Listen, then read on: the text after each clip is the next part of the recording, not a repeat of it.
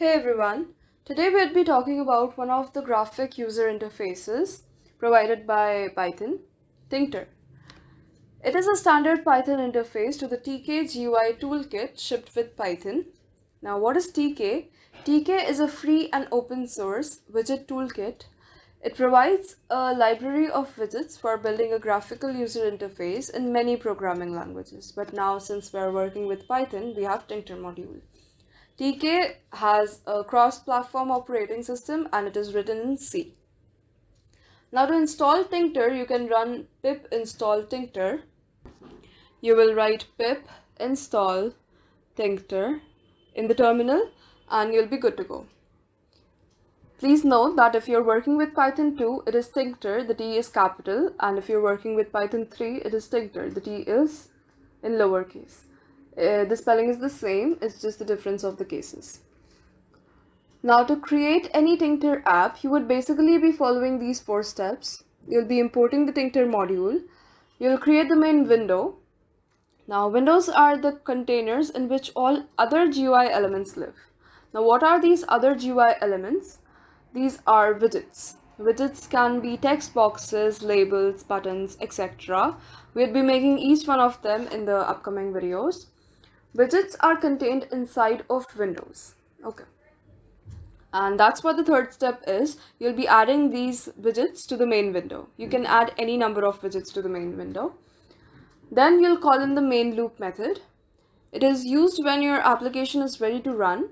It is an infinite loop. Main loop is an infinite loop used to run the application, wait for an event to occur, and process the event as long as the window is not closed. Okay. We also have geometry managers, namely the pack, grid, and place. Pack is very much used, but we would not talk about them right now. We would talk about them later. Right now, we would try to get the Tkinter window, the master window that we just talked about above. I'll write the least code to make the window appear. Let's do that. I'll import Tkinter. I'll write import Tkinter. I'll have my window, the window I was talking about, in the second step. And I'll write win equals tkinter.tk. Fine. Now Tk can have a lot of arguments. So the screen name sets the display event.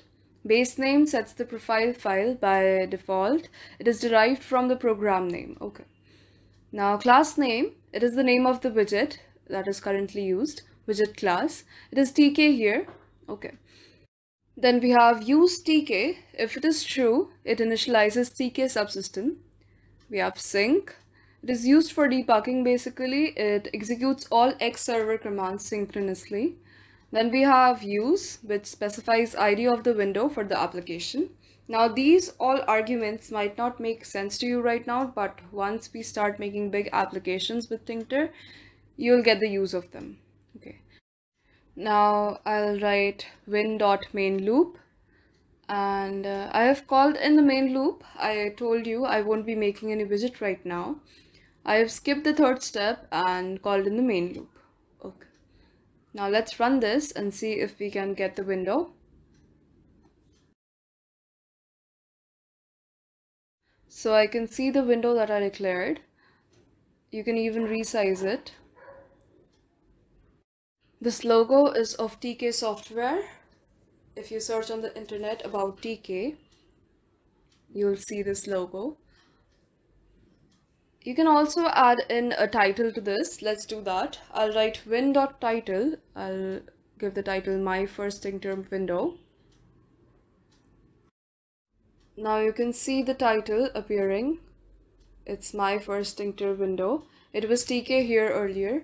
Now after this, we start making Tkinter applications, but in the next video, we would talk about some Tkinter modules.